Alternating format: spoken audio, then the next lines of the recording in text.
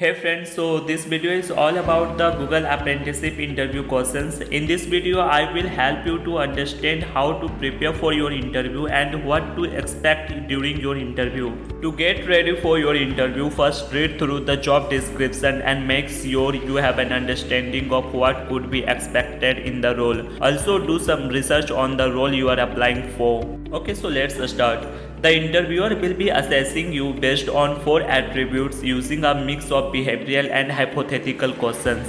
In this video, I will only tell you about the 4 attributes. In the next video, I will show you what the behavioral and hypothetical questions look like and how to respond to them. So what are the 4 attributes? General cognitive ability, leadership skill, role-related knowledge, and googliness. Okay, so let's see about general cognitive ability.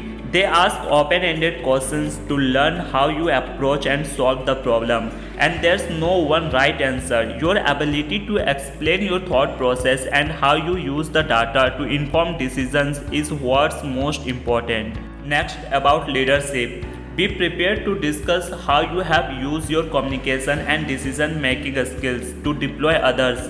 This might be by stepping up to a leadership role at work or with an organization, or by helping a team succeed, even when you were not officially the leader. About role-related knowledge.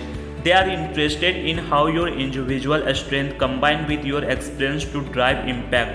They don't just look for how you can contribute today, but how you can grow into different roles, including ones that have not even been invented yet. And finally, googliness.